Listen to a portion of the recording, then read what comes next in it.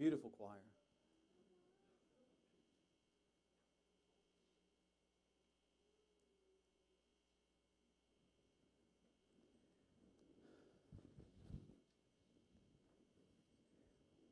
Before we get started this morning,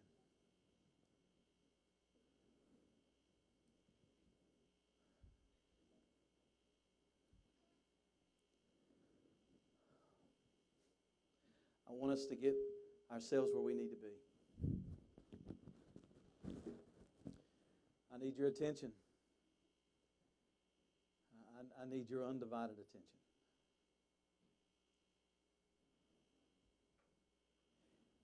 There was a story in Acts chapter 3 where Peter and John were walking to the temple. And on their way there, they encountered a man that was crippled from birth. And he called out to them.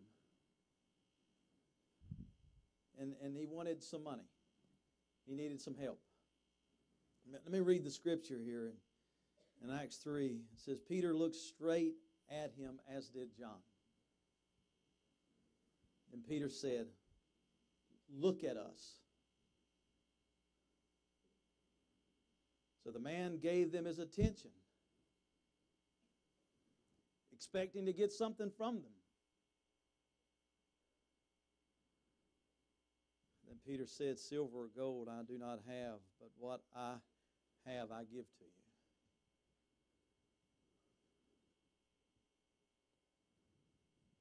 Peter and John wanted this man's undivided attention because he had something special to share with them, okay?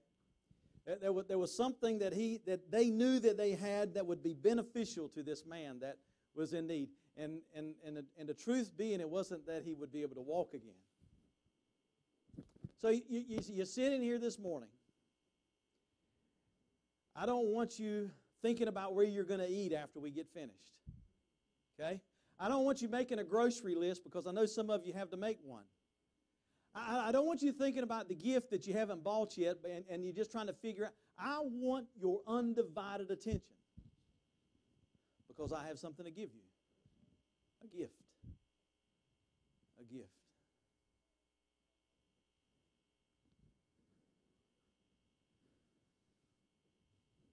Gary's class this morning in Sunday school, we were talking about giving and what that should look like and how often it should take place. I know we think about these things often at this time of year. Look, if you came here this morning with no expectations, you're going to leave with nothing. Okay? If you came here and you weren't expecting to get a thing, you're going to leave the same way you came. But if you walked into this place this morning expecting to receive something, expecting to have an encounter with the God Almighty, if you came with an expectation of something happening, it will.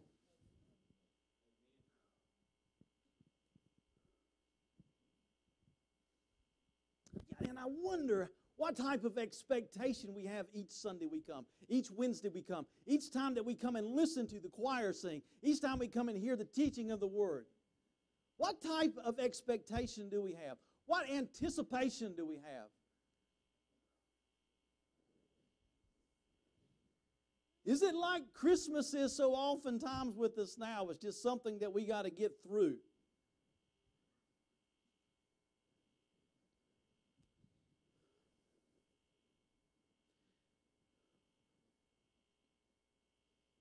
Will you pray with me? God, Father God, I come here this morning purposely seeking you, purposely having an expectation to encounter you, purposely coming here expecting to leave this place not as I came. I pray this for all of my friends that are here this morning. Let us receive the gift that you have to offer today. I pray this in our Savior Jesus Christ's name. Amen. I want to share with you this morning a story of a gift, how it came, how it was packaged, how it was wrapped.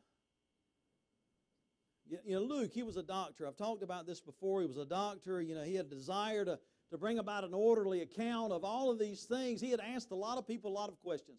He had interviewed a lot of people to find out the facts. He wanted to get it correct. He wanted to get the details. He wanted to understand it. He wanted to understand so that he could share it in such a way that you and I would understand it today. So he tells of this historical event, this real event, this thing that happened about 2,000 years ago, a real thing in time and history that took place. Something seeming so insignificant that happens every day. Babies are born. Such a big deal. He gives this account. I have my grandmother's Bible with me this morning. And I think Timmy has this scripture probably in the NIV, but I'm going to read it in the King James because it's a whole lot prettier.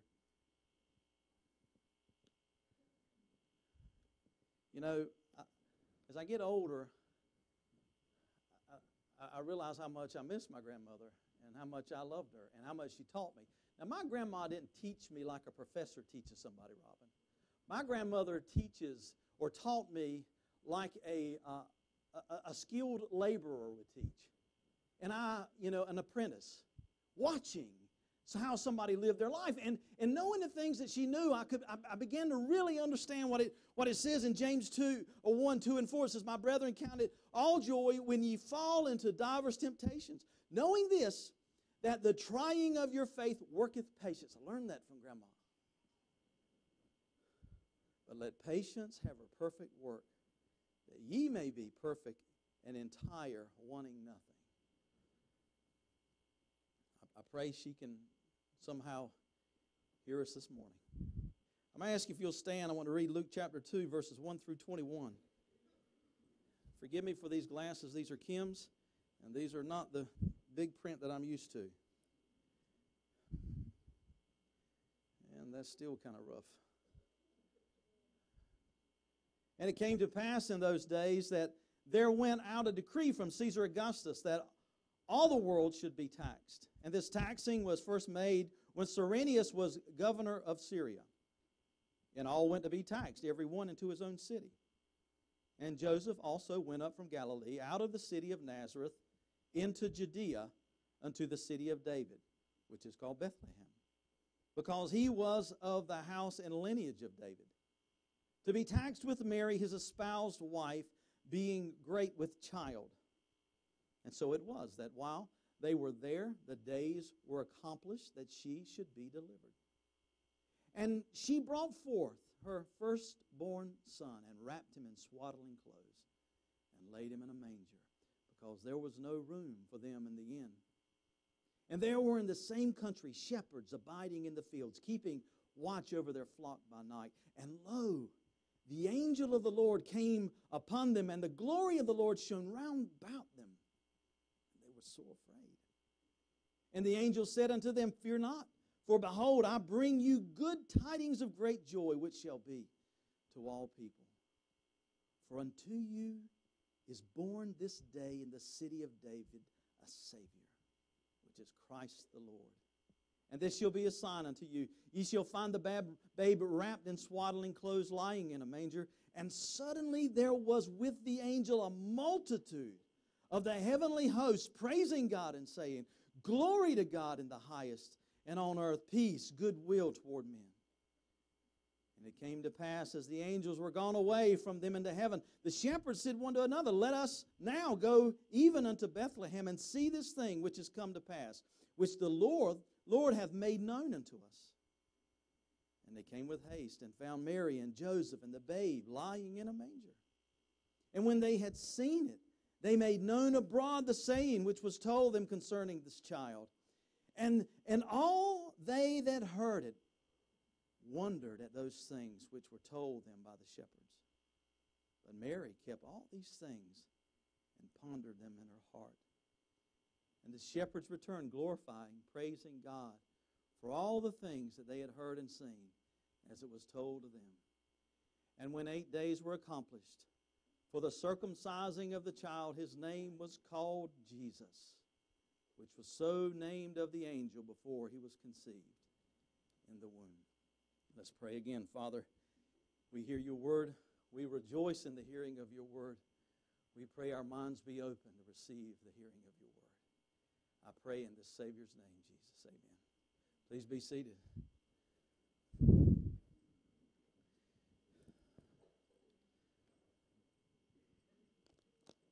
The problem today with many American Christians is that the wonder of Christmas has been lost. The amazement of Mary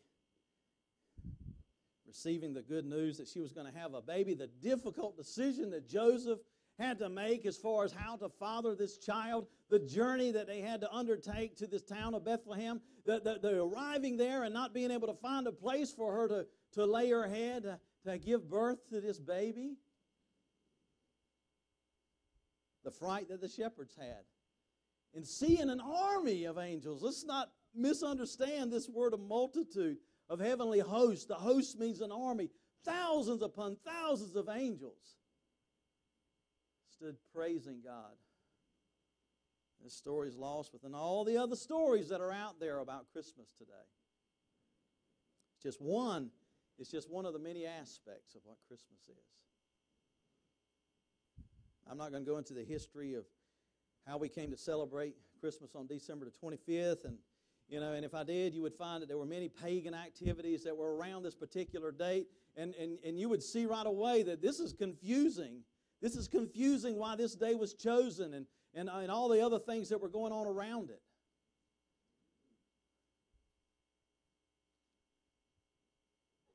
And you begin to ask, why do we even pick the celebration of Jesus as the main reason that we celebrate?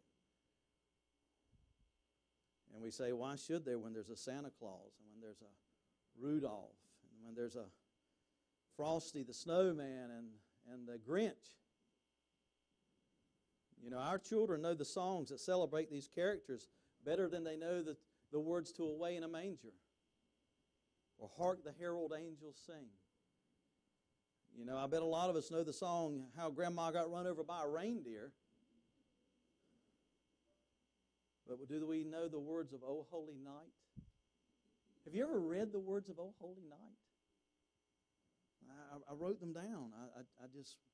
Let me read them to you. I'm going to sing it. Just listen to just a chorus, a verse and a chorus. Oh holy night, the stars are brightly shining. It is the night of our dear Savior's birth. Long lay the world in sin and error pining, till he appeared and the soul felt its worth. A thrill of hope, the weary world rejoices. For yonder breaks a new and glorious morn. Fall on your knees. Oh, hear the angels' voices. O night divine, O night when Christ was born. O night divine, O night divine. Beautiful words. Beautiful words. I know we love to sit and watch the Hallmark Channel and the Lifetime movies about Christmas, and which, as beautiful as they are and as heartwarming as they are, so many of them never mention the real meaning of what Christmas is. A deception, friends, that we should all be careful of, most especially when we're around people that don't know the true meaning of Christmas. We'd rather sit with our kids and watch the Polar Express or read them some amazing story of an event that took place 2,000 years ago in a little town or village called Bethlehem. I don't get me wrong. I think sometimes when I'm preaching, you think, well, man, he's just a regular old Grinch.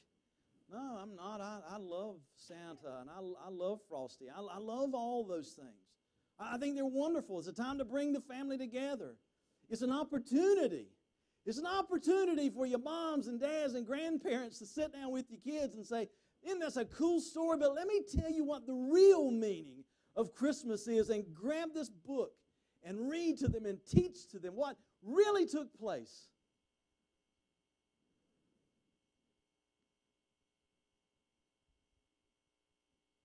We need to explain these to our children, friends. We need to make sure that they know that what the world teaches is not the true meaning of Christmas. Because this is what the world is teaching about. It's just a holiday. It's not just another holiday. It's about a gift. It's about a gift. It's about a gift that was sent to us from our Father in heaven, wrapped in flesh and blood. A Redeemer, a Counselor, a Prince of Peace, Emmanuel, God with us. That's what it's about. But because of these other distractions, there's no anticipation for Christmas. There's anticipation for the gifts. There's anticipation for the meals. There's no anticipation for the babe born.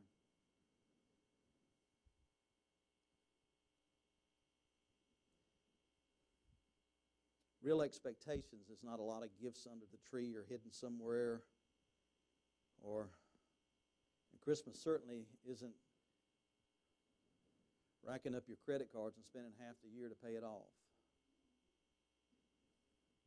Jesus Christ was born, the incarnate Son of God, the Creator of all things, became flesh, that we might know Him, that we might experience the love of God, that we might have the gift of salvation.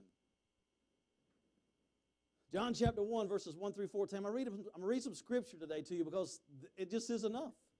It just is enough. I want you to listen to these words. I want you to expect to receive something when I read these words to you. I'll read them slow.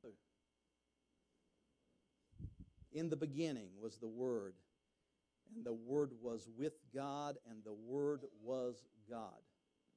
He was with God in the beginning. Through Him all things were made. Without Him nothing was made that has been made. What a proclamation, friends. In Him was life, and that life was the light of men. The light shines in the darkness, but the darkness has not understood it. There came a man who was sent from God. His name was John. He came as a witness to testify concerning that light, so that through him all men might believe. He himself was not the light. He came only as a witness to the light. The true light that gives light to every man was coming into the world. He was in the world, and though the world was made through him, the world did not recognize him. He came to that which was his own, but his own did not receive him. Yet to all who received him, to those who believed in his name, he gave the right to become children of God, children born not of natural descent, nor of human decision or a husband's will, but born of God. The Word became flesh, amen, and made his dwelling among us. We have seen his glory, the glory of the one and only who came from the Father, full of grace and truth. That is the story of Christmas, friends. That is the story we teach our young ones. That's what we let our little ones know occurred on this date that we celebrate. The government stopped our schools from having nativities in them.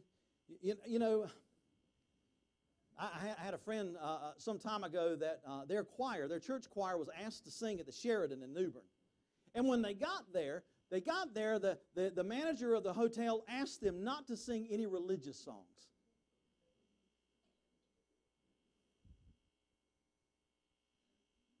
No religious songs at Christmas. Well, I thank God that they sang more than they had planned to sing. I thank God that there are people that will not be pushed around and told that they can't speak the name of Jesus at Christmas.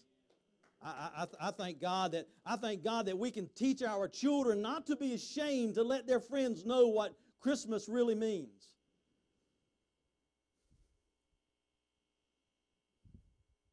That they can tell their friends at school that Christmas is not about presents, but Christmas is about the mercy and grace shown by the Father in heaven, that He would send His Son as a gift to each of us.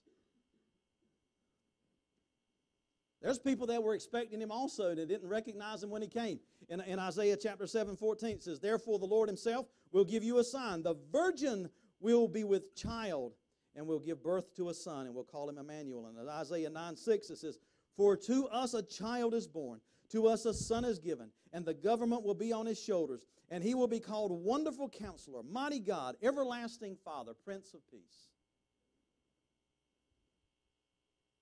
And you're sitting here this morning, and you're probably asking, what's Steve trying to tell us? He said to have some heart of expectation, receive something from God this morning.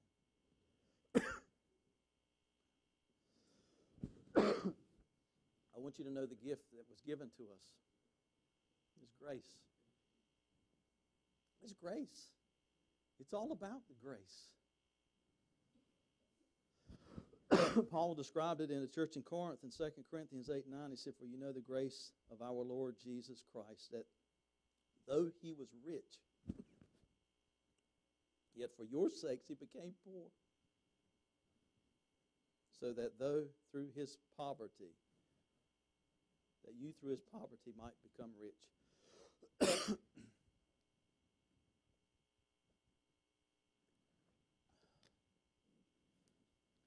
I had the flu last week, and I'm feeling much better, but I have a little tickle in my throat that seems to bother me. The story of Christmas is not just a story of how you and I might attain the grace of God by seeking after him. Friends, I want you to understand this. You're not seeking after him. He has sought after us. Matthew chapter 1, 18 through 21, it says, this is how the birth of Jesus Christ came about. His mother Mary was pledged to be married to Joseph. But before they came together, she was found to be with child through the Holy Spirit. Because Joseph, her husband, was a righteous man and did not want to expose her to public disgrace, he made in mind to divorce her quietly. But after he had considered this, an angel of the Lord appeared to him in a dream and said, Joseph, son of David, do not be afraid to take Mary home as your wife, because what is conceived in her is from the Holy Spirit. She will give birth to a son, and you are to give him the name Jesus, because he will save the people from their sins. See, we've got this problem with this here, and that's sin. We've got a problem with it. We essentially are constantly putting ourselves where God deserves to be, because we want to have authority and majesty and chart our own course. And grace is the story of God coming and putting himself where we deserve to be. In a place where the recipients of punishment that we deserve for our lusts and for our jealousies and for our selfishness. Paul of Tarsus understood it when he said, all have sinned and fall short of the glory of God, but are justified freely by his grace. Now, friends, you know this. God has come to us in the person of Jesus to do for us that which we cannot do for ourselves. We can't accomplish this. Why did he come? He came for this. We see the religious people of the time, and even today we say, if I'm good, if I do this, if I do that, if I act this way, if I say this, if I read this, if I give this, God will love me. And John 3:16 says, for God so loved the world that he gave his only begotten Son, that whoever believeth in him shall not perish but have everlasting life.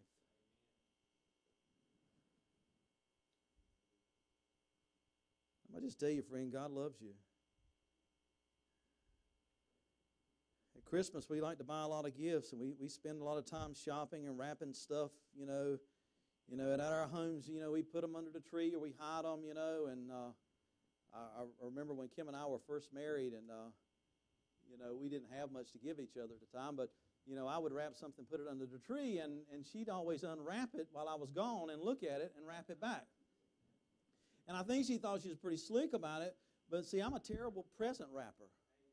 And when I come back, the corners were all neat and the bow was pretty, and I know the elves didn't do it. She'd always act surprised at what she got. So, if you buy a gift, you like to receive something in return. If you give someone something, you like to receive. It's fun to receive. I know it's better to give than to receive. We talked about it this morning, but it's nice to get a present too. Isn't it, Gary? It is nice to get one. It's nice to get a gift. There's a gift that's available to each of us this morning. In Romans 6:23, it says, "For the wages of sin is death, but the gift of God is eternal life in Christ Jesus our Lord." I'm going to conclude this. And in remarkable time, I told myself that I wanted to have this message be brief because I wanted us to focus on this beautiful cantata this morning. I just want us to consider this, that we consider the story of Christmas and let us realize just what it really means. You know, Grandma may have gotten run over by a reindeer, friends, but that's not what Christmas is about. The story of Christmas, listen to me, the story of Christmas is about the cross. And we think it's the nativity, it's the manger, it's the shepherds, it's the magi. The story of Christmas is about the cross. And that's because that is why He came. He came for the purpose to die on the cross, to do something that you and I could not do for ourselves. He paid the price. Death has been defeated, and love has won out. When the wise men came before the child to bring their gifts, you know, they most likely had thought of themselves as being very important people until they saw the face of God. When they came into the presence of Jesus Christ, they knelt before Him to share with them what they had. You know, I so often hear a lot of people ask me all the different reasons why Jesus came. And there are a lot of different reasons we could use and say.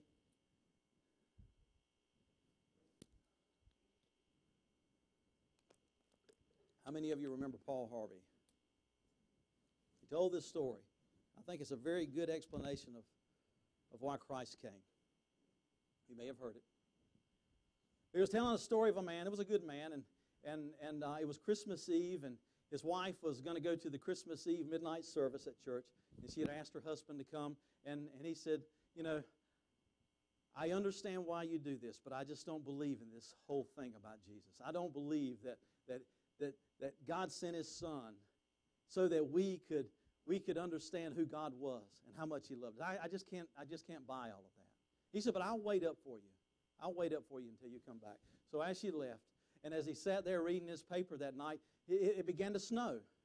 And he got up and he looked out the window, and the flurries were coming. It was getting larger and larger, and he went back and settled down again for a while, and he heard a thumping outside of his house. A thumping, and he got up and he went and looked, and he saw out the door there was some birds there that had been caught in the storm. They couldn't get away. And they were flying into the window pane thinking there was a place of safety.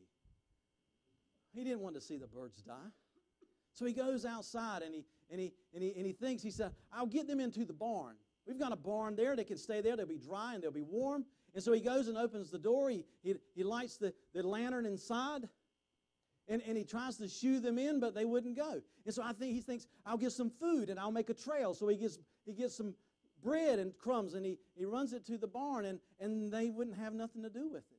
So he runs behind them. He tries to catch some. He tries to shoo them in, but they just scattered everywhere. He was so brokenhearted, knowing these birds are going to die. And he thought about it. And he said, if I could only be a bird. If I could just be a bird. I could talk to them. I could live with them. They know that I'm not trying to harm them, that I just want to help them. I can just save them if I become one of them. And it was at that moment that he heard the bells of the church where his wife was attending ring. And he fell to his knees and he prayed and accepted the Lord. I pray, friends, that we understand what took place. What really took place those many years ago. I pray that it is alive today in your life, as vibrant today as it was those many years before. That Jesus Christ has come to save the world, to save you and to save me. Amen? Let's pray. Our Father, I pray that we receive this gift of salvation, this gift of grace, this gift of love. And as we receive it, I pray, O Lord, as we acknowledge it, that we are givers of grace, that we're givers of mercy, that we're givers of love, that we can share you in this time, most especially this week. Even though we find ourselves guilty of not doing it as often as we should, I pray, Father, that there will be an overflowing abundance from us this particular week. I know there's going to be so many hectic things that have to take place in the next few days, but let us just be still. Let us feel your presence, God. Let us share you with someone else this week. I pray that in the name of Jesus. Amen.